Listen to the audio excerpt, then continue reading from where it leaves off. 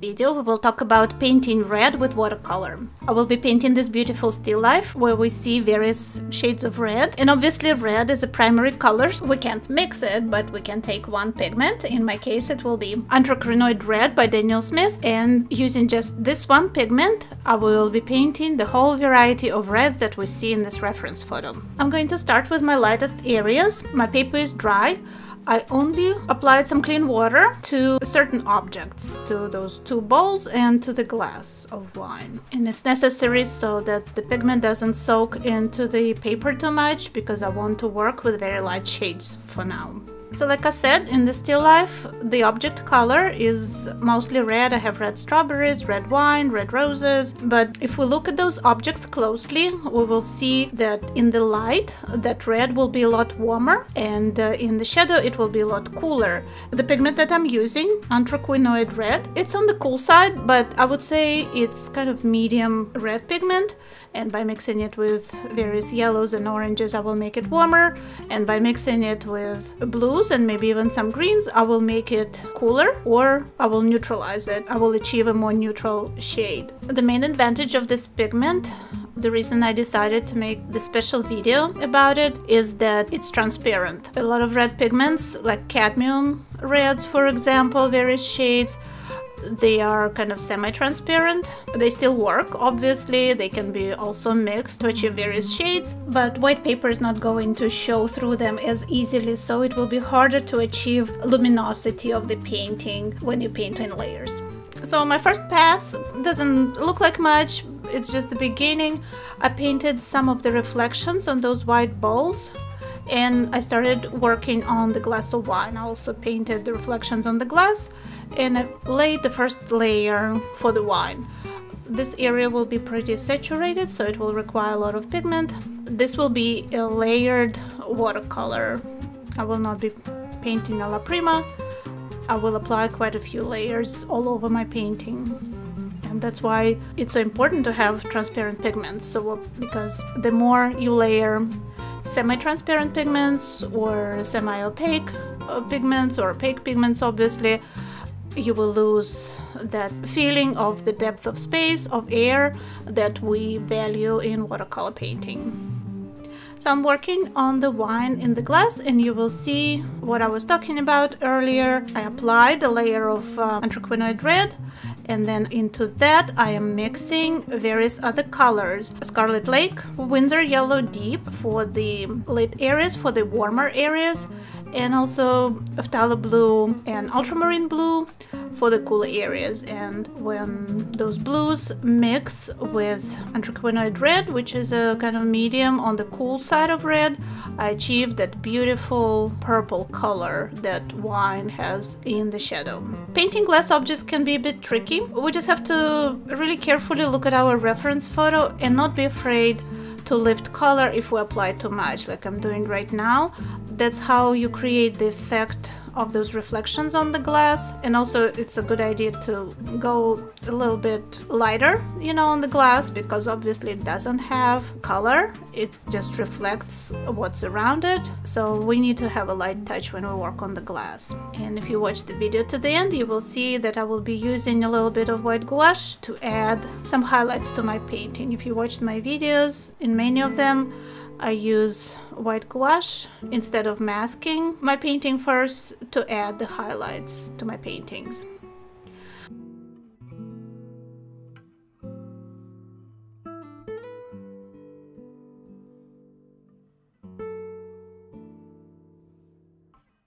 Okay, let's move on to strawberries. And again, I am using the same pigment in combination with some yellow to make it warmer. And for those roses that are on the table, they're deep kind of Bordeaux color, so I'm going to use Anthraquinoid red in mixing it with Phtalo blue for the shadow areas.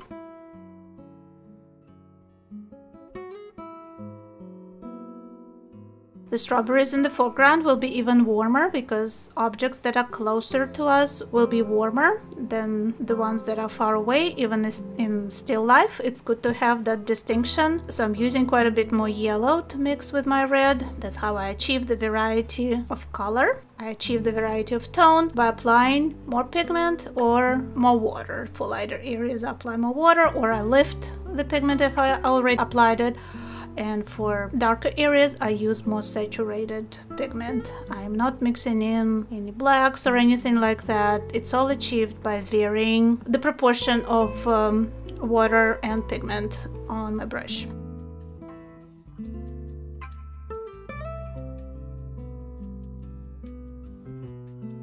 Dropping in some blue in the shadow areas where those strawberries touch each other, and I'm leaving little spaces to paint the leaves later.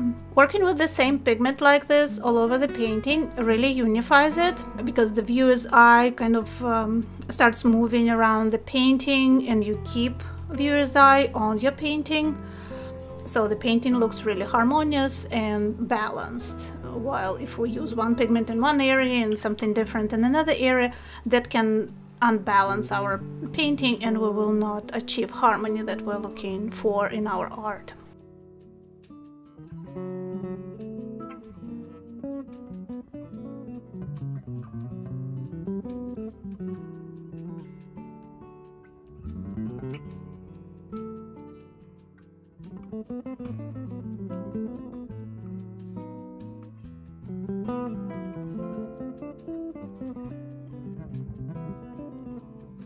And I'm also varying my greens. When I work on the leaves of those roses, I use Cascade green and also sap green deep, because those leaves are turned towards the light at various angles. They're not going to be all the same, so we need to have some variety there as well. And I'm going to use my Anthraquinoid red even for the leaves. When I mix it with Cascade green, it's a very cool green color. Mixed with red, it creates a very nice deep purple, because there is so much blue in that Cascade green, and that works great for my paintings, so I will be using that mixture for my darks as well. Okay, I had some paint run over on that white bowl. I'm going to clean it up a little bit with my stiff brush and clean water, and maybe lift even more highlights on the wine glass before I continue working on my painting. It's important to really look at your reference photo, especially if you don't have a huge amount of experience painting, because the more you look at it, the more you see all different nuances in it that you never noticed before. And you will see all those very subtle color variations in red, and you will be able to capture them accurately in your painting. Okay, I think my first layer looks pretty good. It dried. So now I'm going to work on the texture of on the strawberries. The difficulty of painting strawberries is that the seeds are lighter than the berry itself. So we have to kind of paint around them to make them look realistic. Of course, I'm not going to paint every single seed. I am not a hyper-realistic painter, but in the lit areas of each strawberry, I do want to create a little bit of texture. That's why I'm using a small brush, and I'm kind of trying to paint around those areas to create the illusion of those little seeds on each berry. And we need to also deepen the shadows between the berries as well, which I'm doing with my Phtalo blue. Painting a complicated still life like this requires quite a bit of patience. You know, we can't use a big brush, we can't use wide washes of color, but I think it still can be fun and the result can look really beautiful. You know, it really has that wow factor when people see all the details in your painting. So we just need to be patient and work on all the details and really carefully look at our reference photo and try to capture all the details as accurately as we can.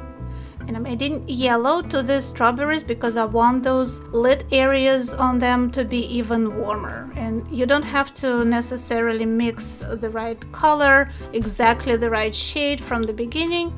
you can use glazing. You can add a layer of watercolor. If your layers remain transparent and sufficiently light, you can always make adjustments and add a little glazing layer on top of what you already have on paper.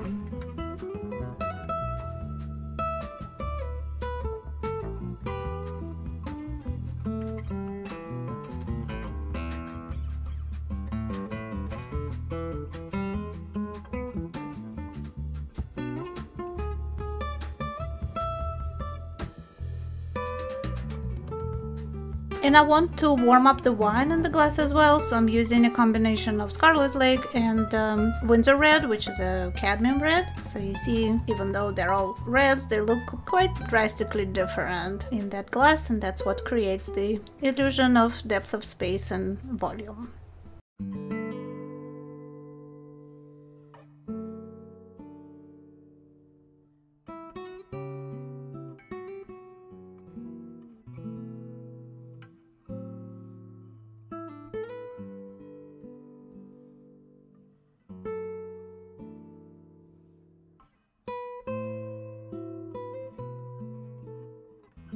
Okay, all our subjects are in place, so we can work on the background. I'm going to make it really dark and saturated. I'm using Phtalo blue in combination with other staining pigments, and I'm using a flat brush. It really helps me to paint around my subjects with precision. And I'm dropping also Cancade green and mineral violet into that Phtalo blue. I think I need to use a bigger brush when I don't need to paint those small areas. I also want to mix some of that Windsor red because, as we know, green and red are complementary colors. They will neutralize each other and we will have very deep dark color without using any black pigment. I have several videos on painting blacks with watercolor. You can achieve really interesting deep darks with watercolor by mixing complementary pigments. I will leave you some links in the description to this video and also in the cards, so you can check out a few more examples of painting darks by mixing various watercolor pigments. Flat brush is also essential for picking up a lot of pigment, and I think even though it looks quite dark right now, my background, I will need maybe another layer because it will lighten when it dries. But you see that dark background really brings to life my white objects in the still life. Okay, I am going to work on the tablecloth. I'm going to just mark some lines with a ruler and watercolor pencil because I don't want to mess them up. I don't want my perspective to be off while I'm painting, so I'm just going to have a few guiding lines there. The still life is set outside, so the sky will be reflecting in the tablecloth, so that red is not going to be super warm. It's going to be kind of on the cool side.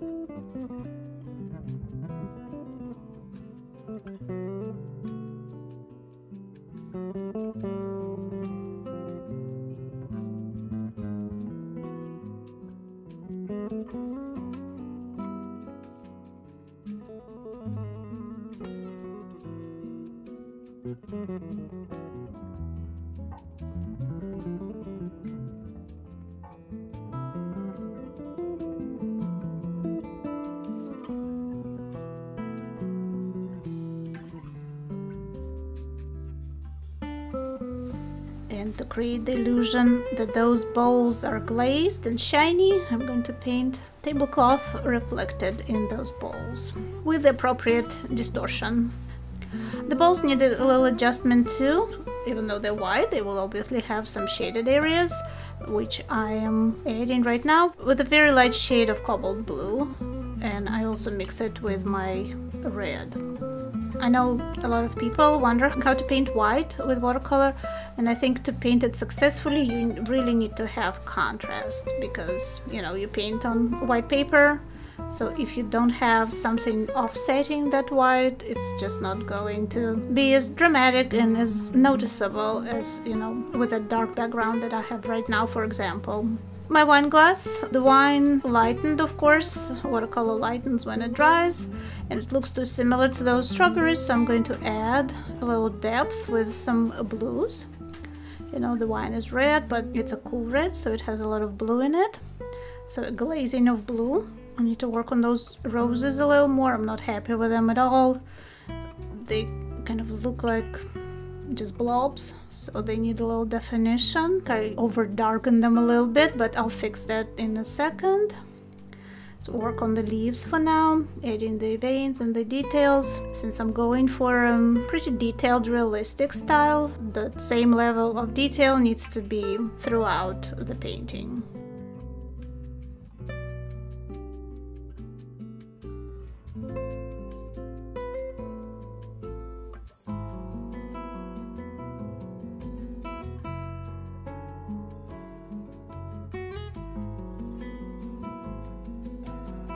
The strawberries in the other bowl need some detail as well, and I'm using the same technique. I'm kind of trying to paint around the seeds because the seeds are lighter than the berry itself. Not going crazy on the details, but just some work with a small dagger brush.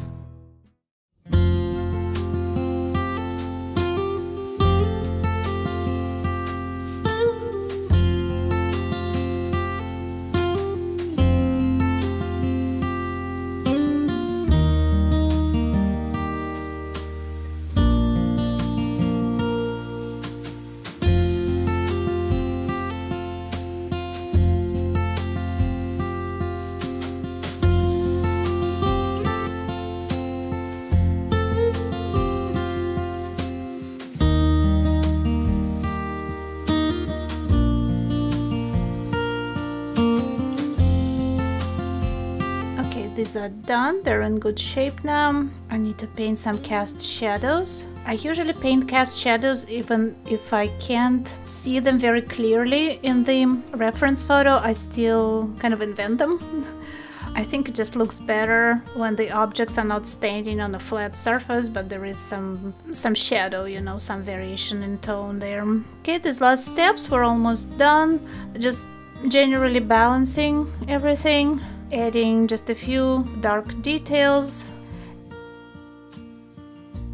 And my last step will be adding highlights, which, like I said, I'm doing with Artist Gouache. The brand is M. Graham, and I'm only using titanium white for the highlights. So we're going to add highlights on the strawberries. They're very glossy and shiny, so the highlights will be very pronounced.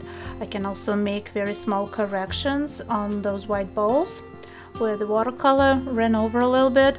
Again, I'm not repainting things, I'm just correcting my edges with white gouache. Correct the other bowl. And very important, on the wine glass, the highlights will be very pronounced. You know, the surface of the glass is very smooth, so the light will really bounce off of it, and just a few well-placed highlights will make all the difference, creating the illusion of glass. If you try this technique, let me know in comments if it worked out for you, and also let me know which pigment you used as the base, which red. I'm looking to expand my palette. I will appreciate your recommendations. I'm looking for nice transparent reds, so let me know which ones you have and which ones you tried. And my painting is done. I made one adjustment off camera. I lowered the edge of the table. So here is the final result. I hope this video convinced you that we can paint a variety of reds with just one pigment, mixing it with other colors that we already have on our palette. Thank you so much for watching, and I'll see you in the next video here on Tammy Rap Studios channel.